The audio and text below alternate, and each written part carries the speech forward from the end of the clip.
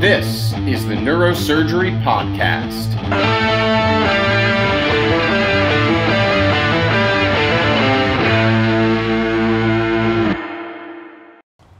Welcome back. Well, you're now here on our third deadly sin to talk about Gluttony and temperance. Okay. For this, I have no pithy quote.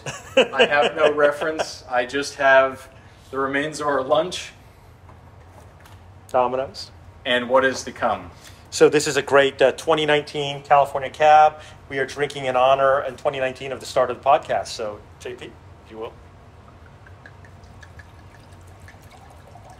And we can be drinking for the rest of the recordings now, I think. That's right.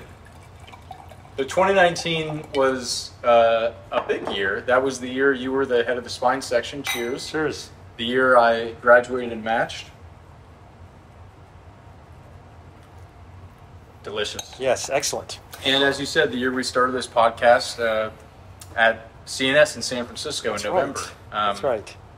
The year I got locked in an elevator on the way up to the secret President's Suite party that you got me into. I've told that story to some friends, but we're pouring wine because I was just laughing with Dr. Wang before we started this episode that a couple years ago we were doing a New Year's resolutions episode. And we said, oh, this year here, what are you going to do this year? What am I going to do this year? What will our resolutions be? And I said, well, we're definitely not going to stop drinking. And we had a laugh about that because I think anyone who knows either of us knows that we do enjoy alcohol from time to time. From time to time, in yes. various quantities. Yes. And so I think not just for you and I, but obviously many adults, but certainly within neurosurgery, any surgeon, any medicine in general, any doctors, lots of people drink. Lots of people drink too much, and I don't think in my life it's a problem. I don't think in your life it's a problem, but for many people it is, and it's an easy path away from responsibility and into all sorts of different kinds of trouble. So talk a bit, we're going to get real therapy here. Yes. Talk a bit about your relationship with alcohol, Dr. Wang. Well, it's interesting because, there's so many different mind-altering substances available, right? Yeah. The difference with alcohol is there's a couple. One is that it's legal if you're over 21. Mm-hmm. Obviously, it's not legal to be inebriated in certain settings, Right. obviously, right? But the consumption of alcohol is not illegal over 21, and it's heavily regulated. Yeah. So in other words, the dosing of it, what is it dose, how much alcohol, the percentages are on the label. I was recently at a bar and I was like, well, we're going to throw a big party, it's on campus, and it turns out 26% is the max alcohol concentration for a wine license. So they have 26% Jack Daniels. But it looks just like Jack Daniels. So we're drinking like, what's going on here? And they're like, oh, it's only 26%, not 40%. So, 52 proof. But, it's so you can quantify it. You can have a sense that I'm going to drink this and I'm going to feel a certain way.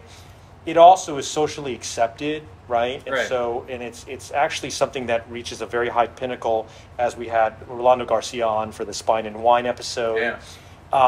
So it's rarefied its highest levels. In other words, I don't think that there's a market for cocaine of different tranches where it's like, well, this is the high-end cocaine and this is the low. Maybe there is. I don't know. I don't know the cocaine market, but it's certainly not going to be available to investigate that on the internet in that way. Yeah. Right? And I mean, the relationship between humans and alcohol predates society. There are people who make an argument that brewing beer or some early equivalent of beer was a strong motivator in the development of agriculture, right? And so, and we know for a fact, anthropologically, historically, alcohol has been with us for a long time. It's been part of our religions, part of our rituals, and even today, it's a social lubricant, we say. It is something that, when used, what I would say, properly, there's a proper use for it, it's something that makes us get along better, because, we relax, and we enter For most people. For most people. Yeah. We enter a shared mental state, Right. But that's the species relationship with alcohol. I do want to drill in a little bit more with you and me. Yeah. How old were you when you started drinking? So I Not never... like first drink. Yeah, but first drink. I had my first drink ever in my life when I was pledging a fraternity at Stanford. So I was already well out of the home. I was Yeah. in my third year of college, essentially, but second year of Stanford, which was my final year. Wow. Yeah. So I very much resisted I've never taken any illicit drugs in my entire life. I've never tried marijuana, cocaine, Quaaludes, LSD, any of that, ever. Only alcohol. Yeah. So I think, I've been drinking more and more as I get older, probably because I have more and more problems to think about. Your Yeah. kids, your life, your wife, your work, and all Yeah. these things. But another flip side of it is that, we do look at this and, these labels, just like we talked about envy, we talked about these things. Talking about wine, for example, can be like talking about sports, Mm-hmm. right? There's a whole social culture surrounding not just wine, but all kinds of spirits. And it's exciting. Yeah. People make a livelihood doing this stuff, and it is interesting. So I find that it's one of the few things that as a married guy you're allowed to do, pretty much legally. Yeah. And that's what I think is interesting. Again, thinking about this sin-virtue pairing, gluttony and temperance. By the way, people are going to see how much faster I drink than you, I think, too. So it's I'll keep up. Yeah. Don't worry. Okay. There's a reason that we've stayed in touch Yes. all these years. Yeah. yes, But to me, I think this sin is about consumption, but I think it's about wanting to feel good. And it's easy to think, oh, you must be talking about lust, right? And no, we're going to get to lust next, I think. But I think that lust is something different that's desirous, and gluttony is about the feeling that you get when you consume the thing. Or temperance, which is resisting that good, the state of pleasure, the state of feeling good. yeah. The modern term for gluttony would probably be addiction, Yeah, right? right. Something You're like consumed that. by it. Yeah. Yeah, and it doesn't have to be food or alcohol. It could be sex or gambling or Yeah. So why do you think someone like you, who, you and I on the podcast or even off it, we've talked a bit about your family and your upbringing. I assume it wasn't a house of drinkers. No, right? absolutely So not. how do you think that someone like you, who is not raised in that kind of environment, is exposed to it in college? So you're still kind of in a formative state, but you're older.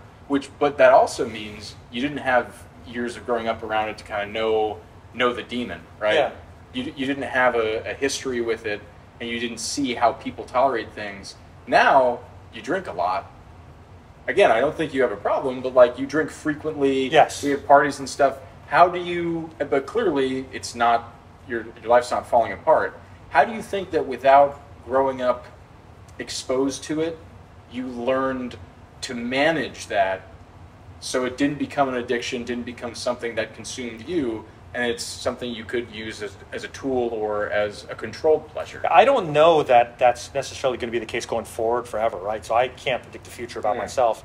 But like you, I don't have to drink. I can go a month without drinking. I can go a year. I can go days. It doesn't. Yeah. We're not addicted to it, although we enjoy it, right? Right. It's two different things.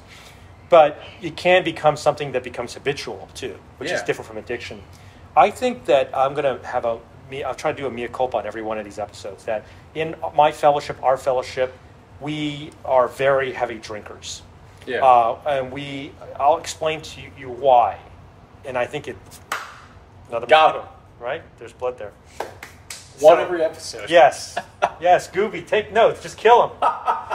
So the reason why we like to drink together, there's a couple. First of all the reasons aforementioned.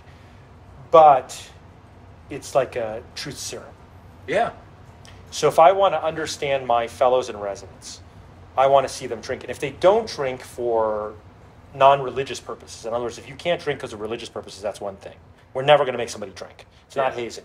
But if there's no objection to it, and we're never going to push people beyond the limit, this is not hazing. Like, we are trying to get honesty out of people, to help them. It's like hypnotism. Like, hypnotizability can be used to help people. It's not just to control people. It's really to help them. Yes.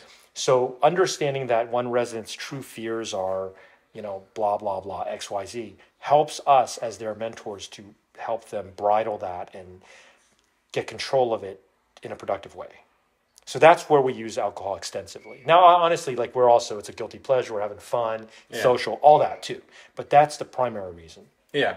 So then, have you known And it's a leading question. I assume the answer is yes. Have you known surgeons, friends who fell by the wayside and alcohol took them out? Absolutely. Many. Yeah. If you knew them well enough, we're not going to name names, obviously, but if you knew them well enough, did you have a sense that it was a problem before it reached that tipping point? How do you recognize that in someone? Because I also drink a lot, right? Yeah. I don't think I have a problem. I don't think anyone who knows me would worry about me in that regard, but you never do know until you know, right? So have you been able to find a way to... So genetics of alcoholism aside, so that's obviously the elephant in the room, right? There's genetic determinants of everything. Every one of the cases that I can think of where things got like out of control, either in a fairly substantial way or in a devastating way. And nobody that I knew that died, but yeah, sure. DUI, sure. Loss of privileges. Yeah, hideous out of work situations that created a lot of trouble for them and that had real impacts. There was an impetus that led to it. So I feel like the gluttony is brought on. Like there's a predilection for gluttony of certain sorts, but then there's usually a trigger. So a life crisis, and then boom, you're into this. So that's why I say, like, I can't speak to, like, if I enter a life crisis, like, am I going to become addicted to alcohol? It's possible. Like, I'm not so prideful as to imagine that it's not possible. Yeah. You know, certainly maybe I would be addicted to heroin if I did it. I don't know. I don't really know. Yeah. But I can tell you, as you get older and older, here's a good thing. For the young people listening, it's very hard for old people to get addicted to even narcotics. Like over 65, they really just don't kind of get addicted. I'm not saying it can never happen. I'm saying it's just not probable. The people dying are all younger, 20s, 30s. And that is a huge problem, by the way. But if you can hold out, like Jordan Peterson talks about it, if a man can hold out till his late 20s, kind of staying even just sort of like through a straight and narrow, they're probably going to be okay. Yeah. So I know I've sidebarred it a bit. No, not at all. But I do want to... not enabling or encouraging. That's how your glass is going to stay lower. You're pouring. But I do now... I think you have to give the devil his due. Yeah. We're in America. We're in Western culture. We drink. We got to talk about alcohol. But the other drugs are there, right? That's right. And you have... Keep going. Yeah, I'm just hitting the AC. Yeah, you have a great take, I think. Whether or not I or anyone agrees, a good take is a good take. Where you talk about the drugs that neurosurgeons use, yes, and the drugs that neurosurgeons don't use. So let's get that on the record. It's one of your things. So let's hear it, and then dissect it in terms of gluttony and temperance. If the drug is driving you, or if you're driving the drug. Okay, so first of all, we're not endorsing illicit drug use. We're not talking about it in any way other than as a discussion, as a psychological experiment of mind, a theoretical experiment. So there was this whole case, we talked about it in a podcast before, that someone came in the room and we were talking about, like, I hope no neurosurgeons do any drugs, illegal drugs. And, certainly, nobody in this room. And then someone piped in and said, I do marijuana. And then I turned around and I think I dropped the instrument, which I never do. I was like, what? And then the person said that they use marijuana. And nothing against marijuana users out there, by the way. Like, I know it's a thing now. But I was like, why would you want a neurosurgeon to do marijuana? Like, for me, the drug would be Adderall. Duh. Like, smarter, faster, better. And then, okay, maybe cocaine, methamphetamine. Yeah. Okay? Not that I would ever do those drugs. But if you said, Mike Wang, you're going to take a drug for the rest of your life, you're going to get addicted to it, Adderall. Yeah. All day long. Right? Makes you better. But not Quaaludes, not diazepam or barbiturates, not marijuana for sure, not heroin or opiates, psychostimulants. Stimulants and activators, right? Yeah, and then secondary to that would probably be hallucinogenics after that, although I don't think I'd ever want to do that stuff. Right. But people say you get really creative, so there's probably like real benefit to lysergic acid and stuff like that, derivatives. Right, and so... What's interesting about that breakdown is that you have stricken from the universe of neurosurgical substances all the things that don't get people into trouble, right? Because suppressants, right? Because you don't get out there. But cocaine, meth, the uppers, they get people into trouble, both on the job, off the job, with the law. So why do you think it is that these substances that make you go faster, do more, are the ones, because again, if you take someone who is a physician, who's a neurosurgeon, who is putatively a force for good, and you give them a go drug, you think, oh, they'll do more good. But then they wind up in a place of trouble, hurting themselves, hurting other people. What goes wrong? There's obviously genetic determinants again. Yeah. And these drugs, to be totally in open disclosure, are used frequently in controlled settings by the military, by athletes, by motivational speakers, right? I mean, you and I don't, because we're by nature more conservative and controlled. And I mean, Adderall in college campuses, even high school, come on, right? It's like coffee. It's endemic. Yeah. Yeah, and I don't drink coffee either. Right. Right. So just to be clear, I don't drink coffee. Mike Lawton doesn't drink coffee. We heard about that on the podcast. I mean, I think the reality is, look, no, we're not superhuman, and the most important thing about these 7 deadly sins, and we're going to get to mine, are to understand where yours are the strongest. Right. Right.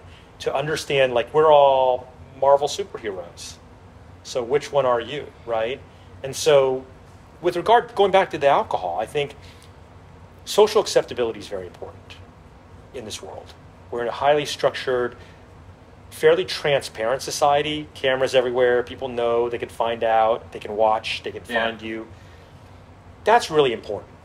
And so, look, the honest truth is that Mormons are very successful for a reason. They don't drink. They don't take caffeine. They save all their money. They have lots of kids.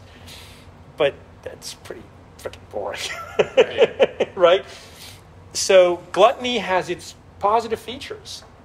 Gluttony in some ways, and we're probably getting looser just drinking this, like, it has the element of humanity. I mean, is it not human to be emotional, gluttonous, desirous, and wanting to enjoy yourself? Yeah. That's human. Otherwise, what, we're robots? Well, then let me take a left turn and talk about perhaps the most ubiquitous drug to neurosurgeons. Caffeine. No. Not caffeine. Caffeine, I don't think produces a state of pleasure. Oh, I see. You're not putting it as a drug class. Okay. No. Yeah, okay. I think it's an adjuvant. Yeah, exactly. Like sugar. Yeah. I think a drug that we pursue for pleasure, that unites all of us in this field, that is socially acceptable, not regulated, poorly understood, adrenaline.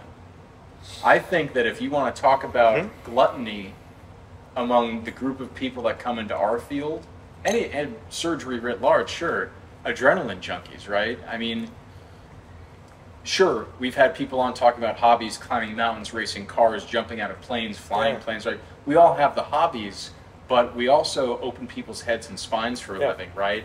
And it's never boring. It's never boring. Never boring. And if you think it's boring, you're going to fuck it up. And I think you could look at different subspecialties within neurosurgery, and much like the win-loss matrix you talked about, there's this other spectrum. Yeah. There's another matrix I'm going to try to define right now, and it's more judgmental.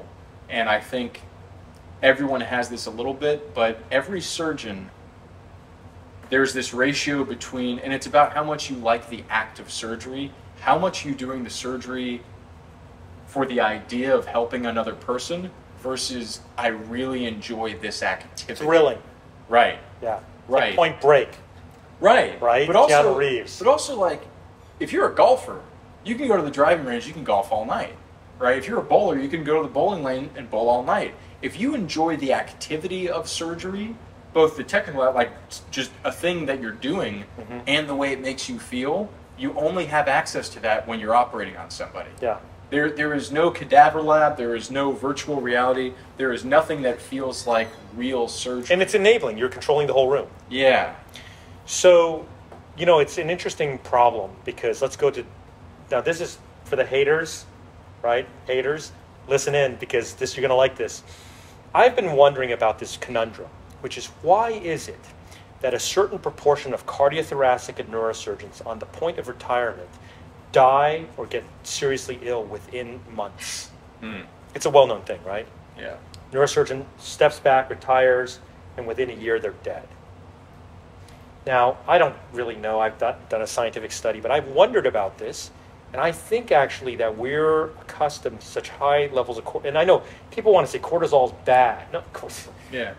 Everybody who knows science knows it's not good and bad. It's there for a reason. Well, let me real quick. Let me talk to the haters because I'll tell you what the immediate. I'll pour for you while you talk to haters.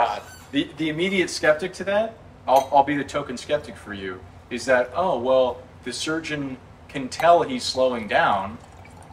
She's not feeling at the top of the game anymore. Right. That's why they retired. That's why they retired. Yeah, they retire because they're about to die. It's fucking bullshit. We all know him. Yeah. We all know the surgeon is retiring. To those surgeons, cheers. We salute you. Salute you. And the haters.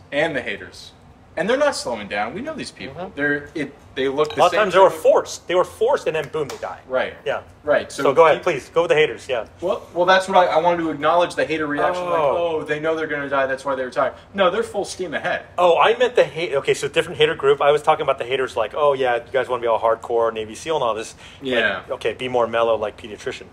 So I think they're used to high. We are used to high cortisol levels. Yeah. Super high cortisol levels, and when you take that away, you just die. Well, then let me ask you this. I think that's my theory. No, it's Friday. Yep. You're operating. You're doing a microdisc. Are you really stressed? Yes. Are you feeling always. cortisol? Always. Because in my library of quotes, here's something you said to me once when I was in medical school. I hate surgery. Yes. You said, quote, I hate surgery. Yes. I hate operating. It's so dangerous. It is. Yeah. I don't hate surgery. Like, I don't hate doing surgery. Yeah. I hate the possibility of devastating problems. Right. Which happen all the time. Right. But we accept it as a calculated risk. Yeah. Right? So the cortisol thing is very interesting because I was talking again to one of my other colleagues, and I apologize, I'm not going to divulge any names, but this guy I love to tears, like my brother, younger brother. And he was telling me how, they had a kid and second kid, and then this time the wife was more prepared, so she said, you're going to take 3 weeks of paternity leave. We can have a whole conversation about paternity leave. But he took 3 weeks of paternity leave, and by the end of the first week, he wanted to just, he was crawling out of his skin. Yeah. And he's like, I'm never doing that again. Yeah. So is it addiction to surgery, or is it that the cortisol drops so much? Last week, my wife made me go up to our farm. I almost never do this shit. We were up there for 3 days. And by the end, I could feel myself literally unraveling. And it wasn't lack of surgery, the lack of scheduling, you got to get up at 5 a.m. The whole structure was taken away, and I was like, if I do this for a while, I think I might just actually die. And I didn't feel like I was going to die. I just felt like my whole body changed, my brain changed in a couple days. So we talked about genetic predispositions.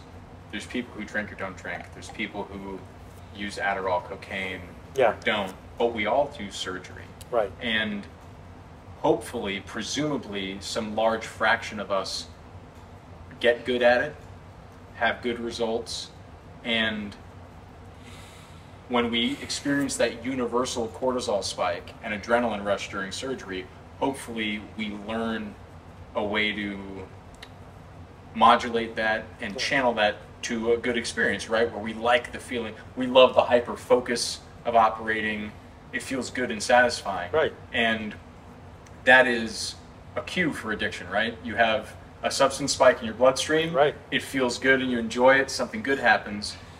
And yet you still, to this day, you said to me I hate surgery. Surgery is something that we have to learn how to say no to unless it's appropriate. It's a measure of last resort, as we often talk about. Talk to the young people, the haters, but talk to the young people who are just getting their feet in the water, starting practice, who have a hammer and see a bunch of nails. Yeah. How do you regulate that? Because if I said I love surgery, this is what it ends up being. So when I was a first-year medical student at Stanford, John Adler spoke to us. We had I think I've talked about this before, all the specialists came to speak to us. Yeah.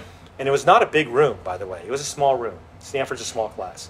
And John Adler said, there's nothing like neurosurgery. You get to hold the living human brain in your hands. And I said to myself, and I love John Adler, I didn't know him at the time. I'm like, that guy's crazy. And I want to be a dermatologist after that. Yeah. And the thing is, he is kind of crazy. He is like a genius. In the best way. In the best way. I didn't understand. I was too stupid then. You have to be very careful. It's like loving war. There are Navy SEALs that love war. Right.